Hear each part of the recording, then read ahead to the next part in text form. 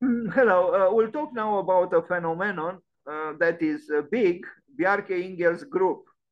What a nice coincidence now that the initials of his name with a G at the end became big.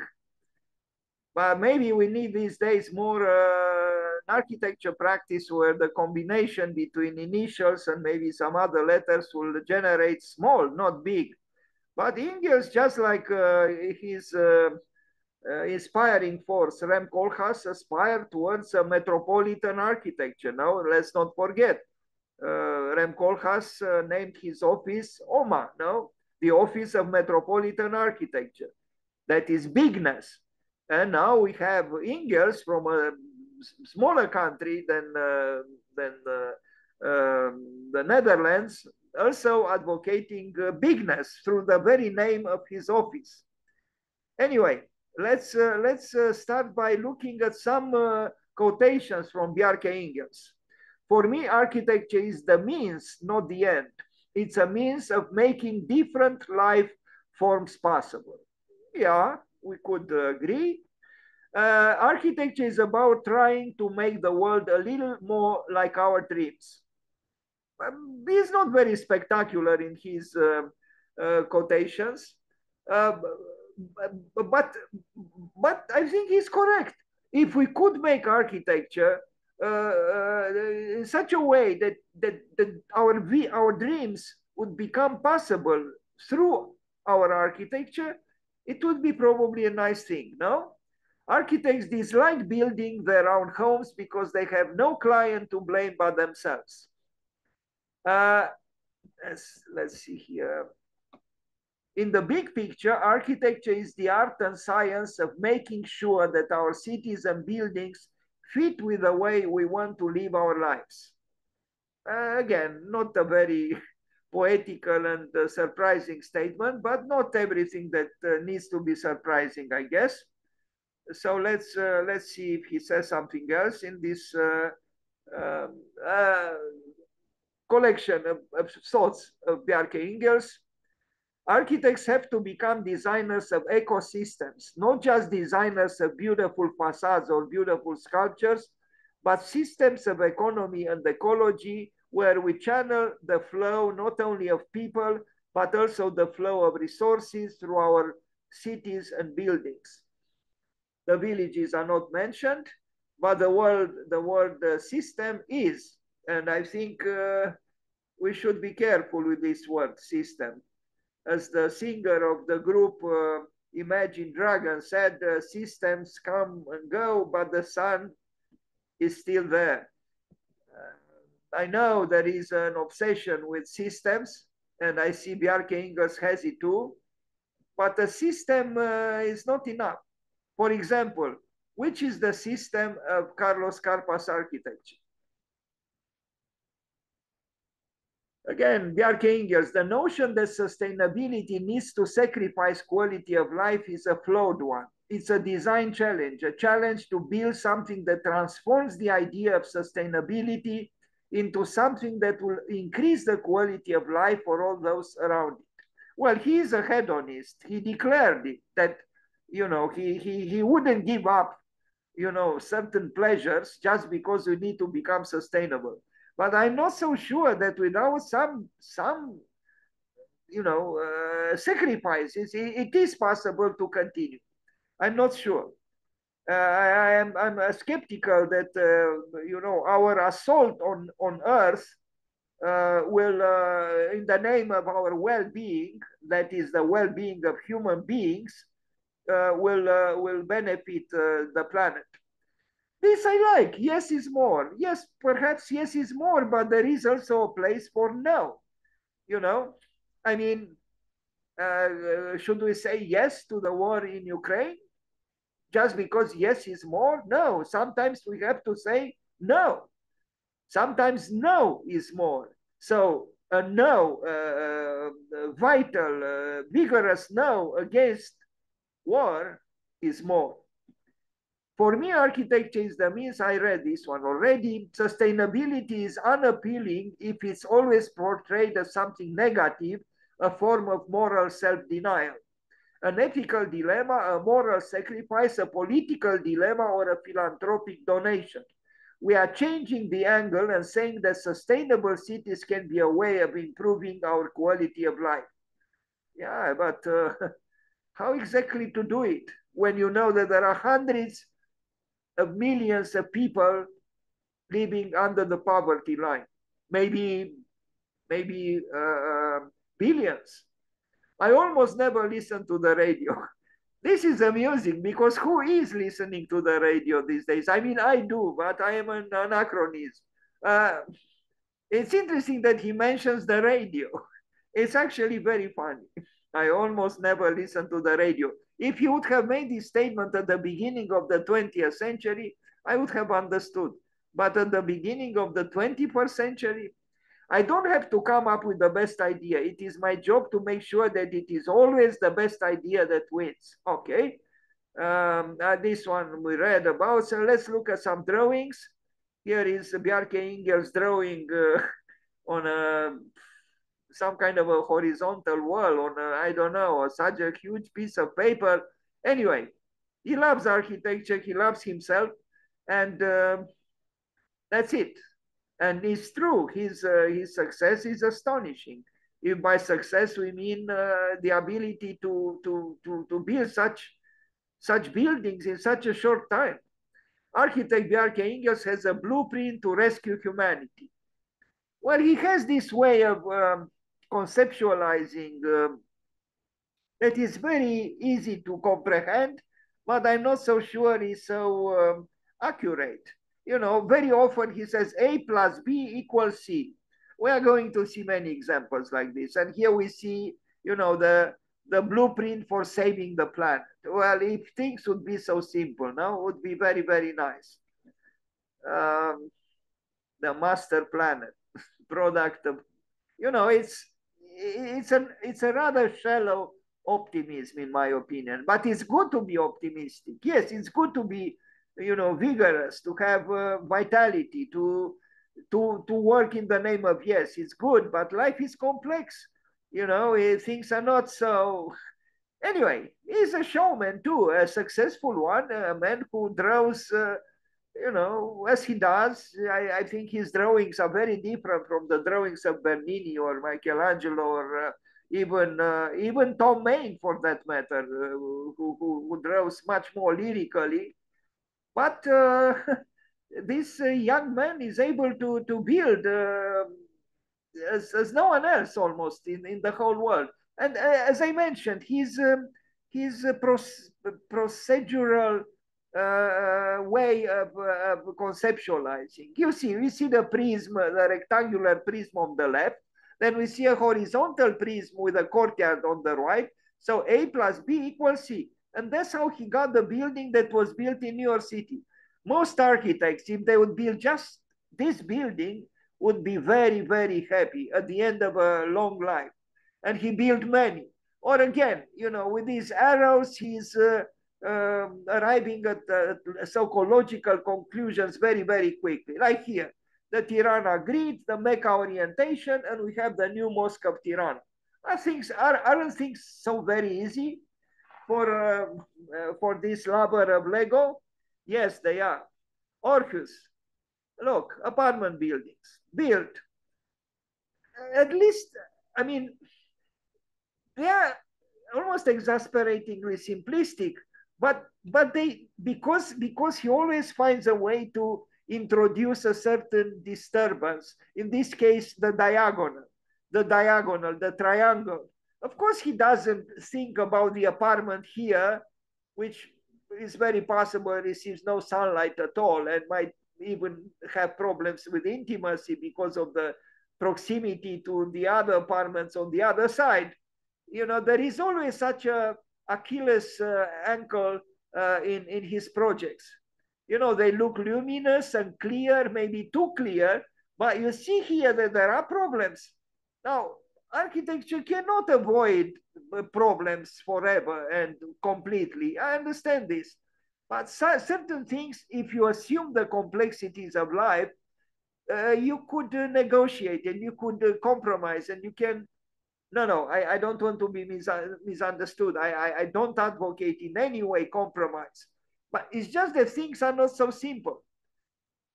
Look here in this project, there is another housing complex here, which he didn't do, and which is in a way more interesting than what he did in Orcus.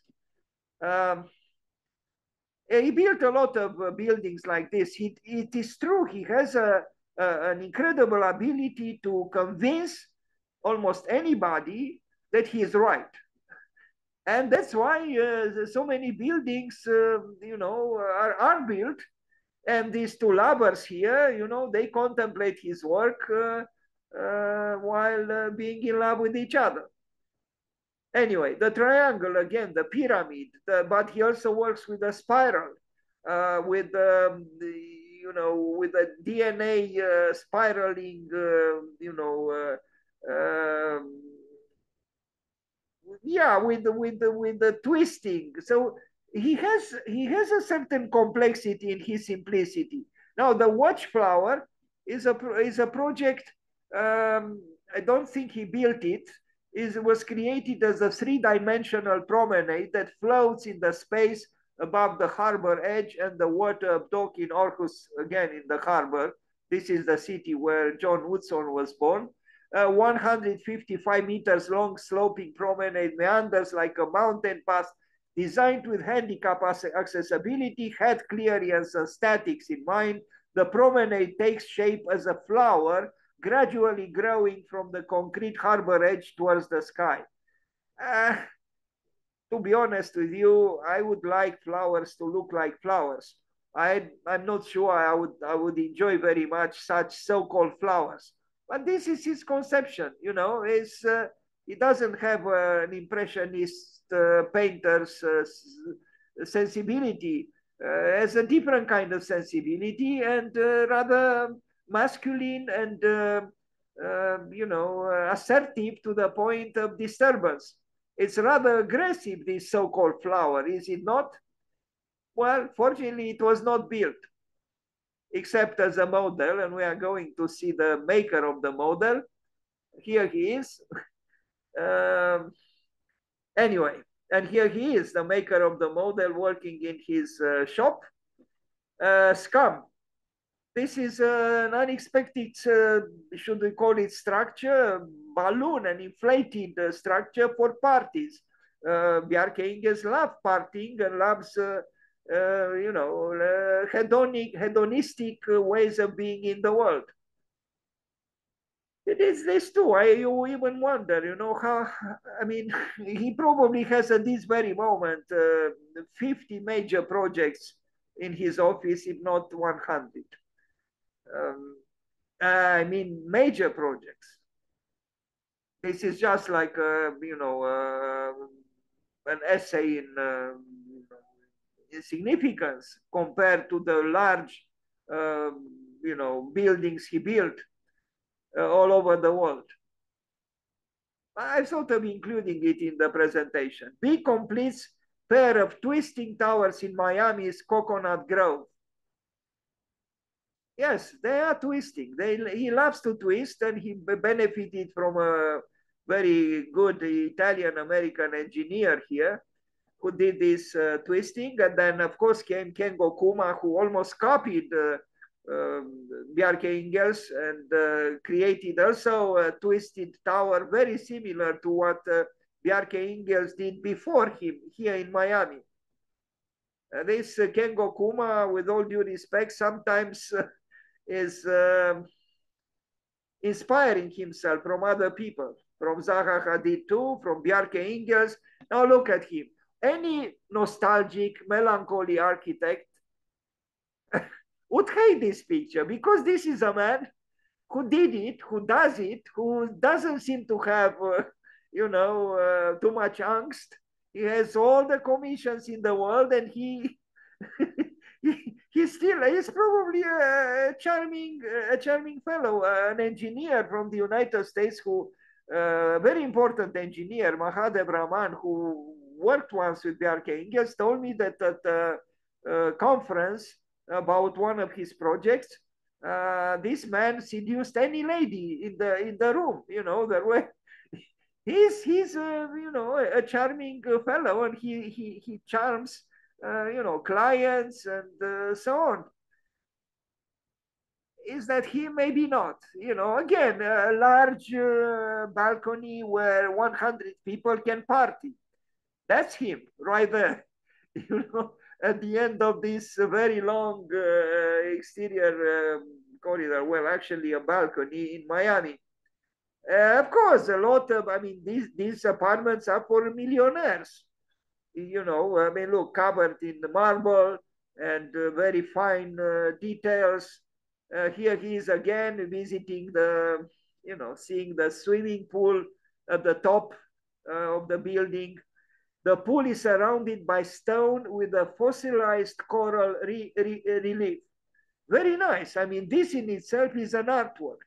So obviously, he has good taste. He's a good, has a good sense of design, and you know, people can enjoy themselves in such a you know, opulent environment, rather grayish here and cold. And here he is with a developer. They made a lot of money with these buildings. On the left, the developer; on the right, the architect.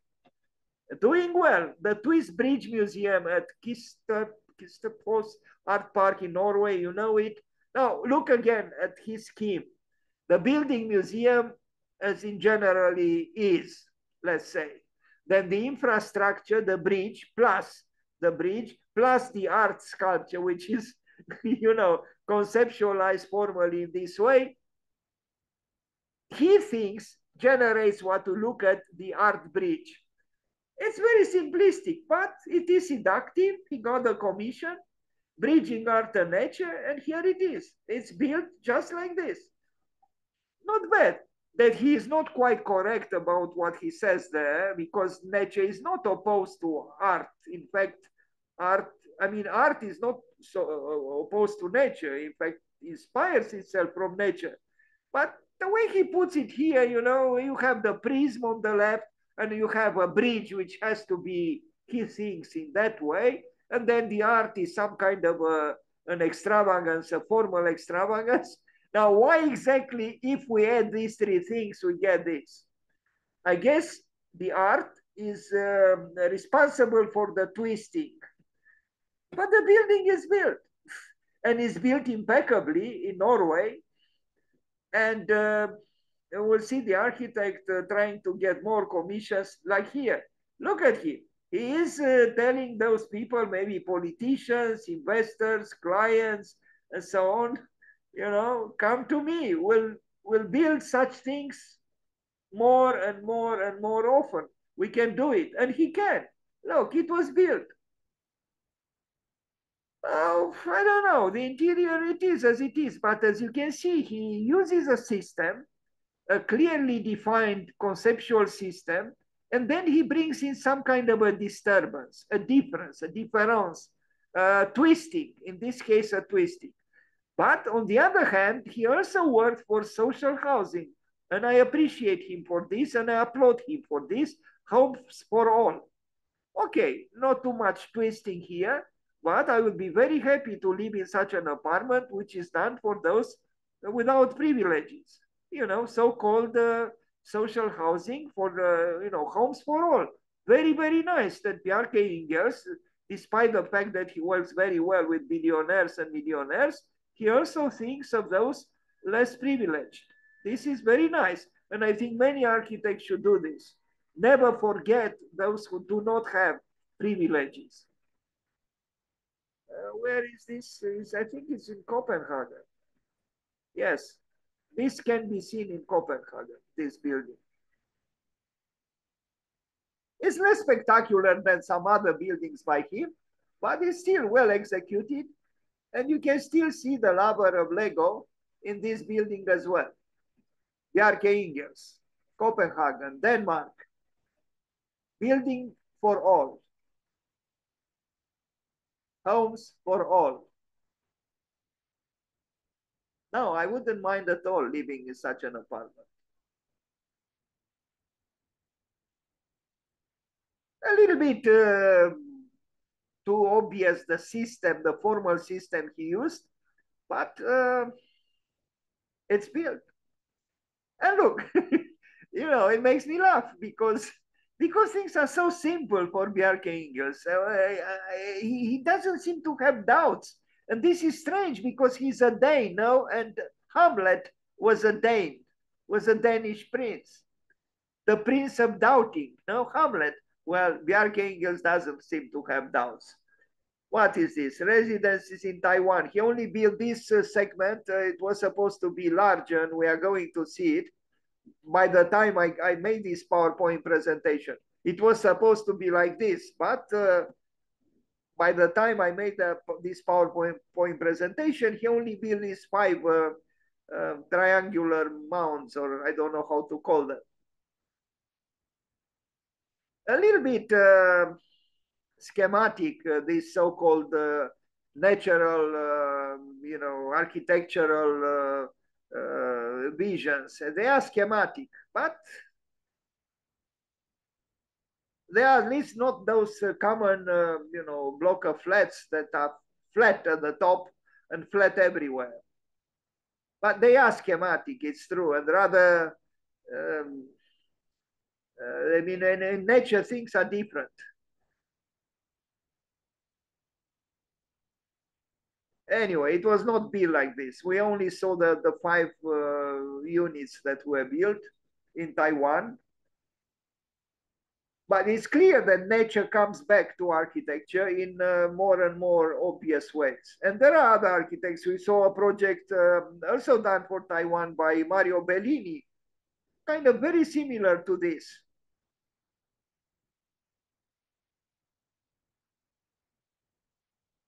Well, considering that his plan is to rescue the planet before Elon Musk takes us to Mars,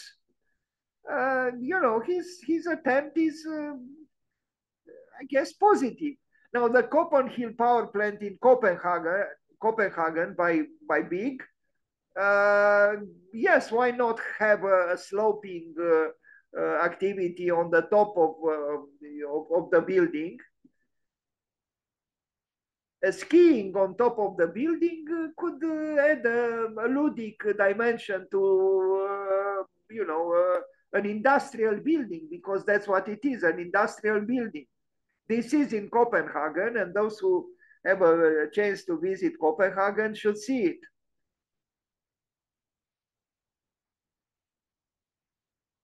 But here we see again this articulation of small parts creating the whole, which is rather predictable. There is a system.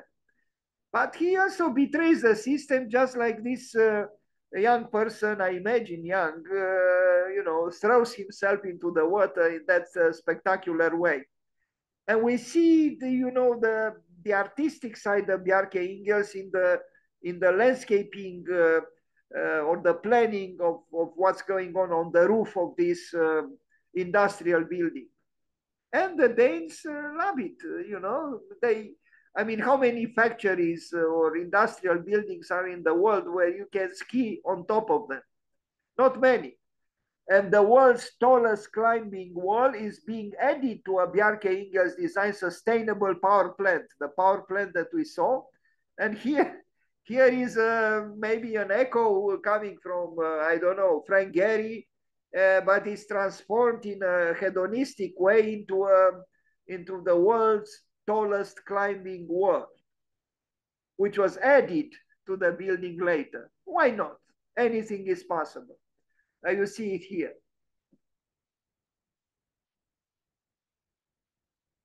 So this man devours architecture, and architecture devours him. And that's nice. There is passion. There is clearly total dedication to architecture.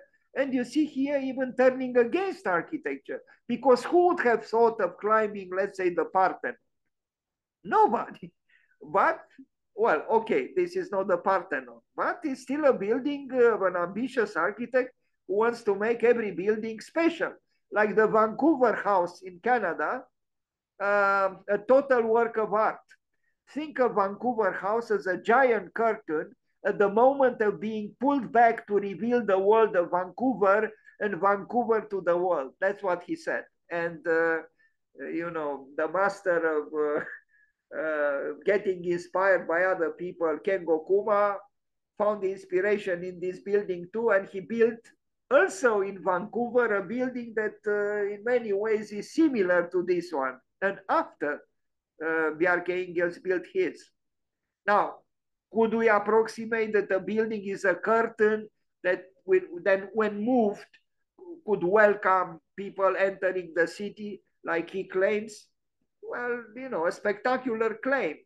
And the tour de force in terms of structure, yes. But again, it was built. It was built. So obviously it's possible. And it's, I don't know. I have my own ideas about what justifies or explains this deformation of the building. It is, I guess, you know, an intrinsic rebelliousness from an architect who understands that you cannot practice any art, including architecture, without also betraying certain things, being rebellious. What is this? In Malaysia, this big and I don't know, other people win international competition to design a master plan for Penang South Island, Malaysia. I'm not going to read this now. It's about biodiversity city. And as you can see, the human beings attack nature more and more and more and more. And, you know, in the name of a hedonistic sustainability. Everything is fine here, everything is clean, everything is colorful. We wonder who works, nobody works, everybody is enjoying the street and the opulence and the nature. And so it's paradise on earth, right? But we know very well that that's not how life is. You know, you say gone is pollution, gone is suffering, gone is, you know, unpleasant work. We know that it's not like this. Some people have to labor hard in order to have just a fragment of what Bjarke Ingels and his partners depict here, you know. When you look at this image, you say life is beautiful on Earth. No, it's absolutely beautiful. Well, it could be beautiful sometimes, but it could be also pain other times, and we know that. Maybe Bjarke Ingels too, he's just not telling us this. Everything, you know, you look at this image and you say, come on, is this the result of being banished from the paradise? It looks more like being banished to the paradise, not from the paradise. And many people on this earth, you know, billions of people that need to be happy in the name of a hedonism that is, in my opinion, a little bit questionable. And the sky is clean, of course. It doesn't even rain. There are no clouds. It's blue and it's splendid. And the water is pristine, is absolutely clean. There is no garbage, and the nature is triumphantly happy itself. And what? This is not how life is, or at least not how I know it. And I'm not unable to dream, but again, Hamlet is missing. The man of the prince of doubts or doubting is missing here. It looks, yes, it would be nice, no? But we read recently that Venice is now charging a ticket in order to enter the city because the city is suffocated by tourism. Well, maybe this kind of you know, urban planning on the water would confront some problems as well. The latest architecture news, Bjarke Ingels Group, Big Designs AI City, an innovation campus hosting headquarters of tech firm, whereas in China. The AI City, the future home for Terminus Group, a smart service provider, imagined as the new center of innovation for China. The project will be dedicated to, I quote, artificial intelligence, robotics, networking, and big data.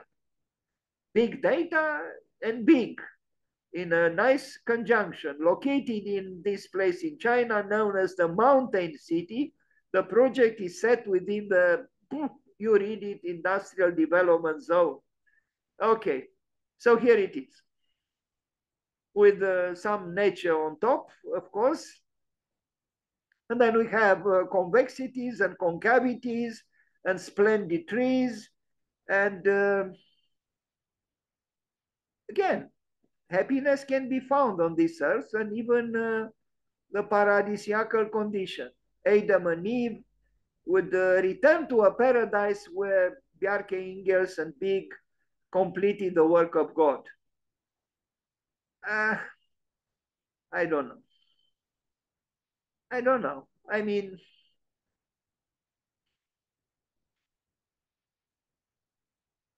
really, who is working here? Everybody is a visitor, you know. They are visiting. We are visiting the earth, actually. And we see the two sides, you know, with I think there is a scheme. Let me see if I remember. Yeah, here it is. The mountain and the valley. The mountain plus the valley in some kind of a yin and yang. Well, they complement each other here. You can see it. It's rather shallow, you know. I mean, is that truly a valley and is this truly a mountain? Not really. But, you know, at a certain level of titillation, I guess it's possible. Mountain plus valley. The park and the building, the nature and architecture. Dualities, but these dualities, innate nature and artificial intelligence.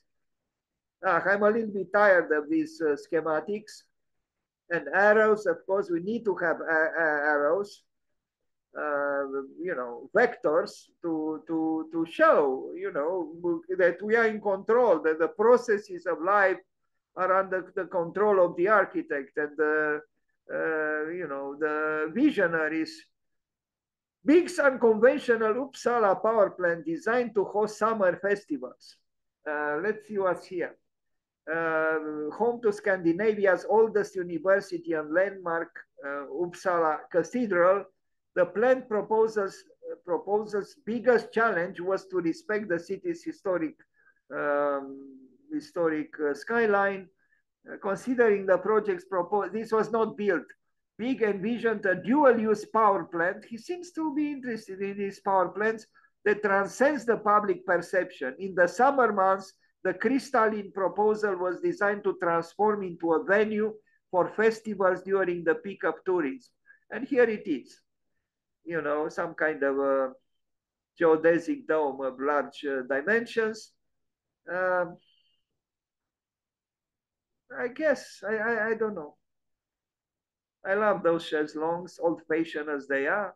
A lot of glass, meaning a lot of energy consumption. Someone has to pay the bills. We see in the background the cathedral, and in the foreground the power plant. Again, arrows is the man of concept, clearly.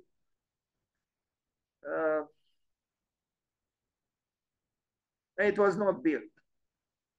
It looks simple, but it was not built.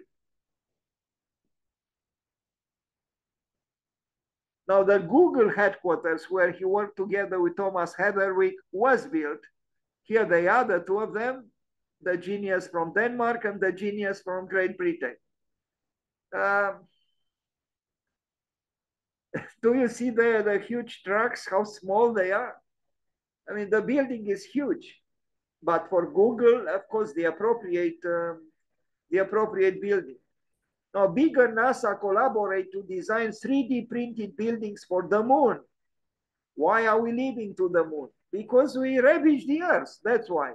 Big and 3D printed building company Icon have revealed they are working on Project Olympus, still with nostalgia, no, for Greece, which aims to develop robotic construction for the moon. The architecture firm and search were enlisted for the project by Icon after it received a small business innovation research anyway.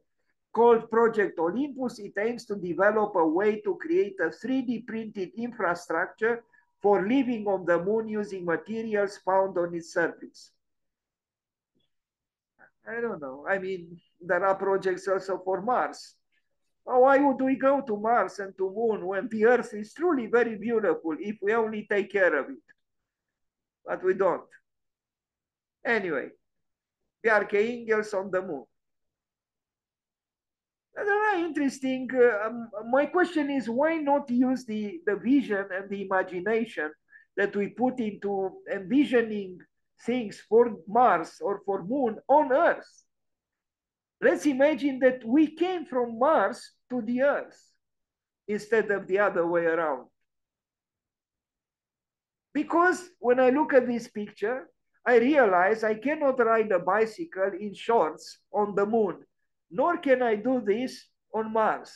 But on Earth, it's possible. Not that this is the goal of life, to run on a bike in shorts in the summer. But thank you.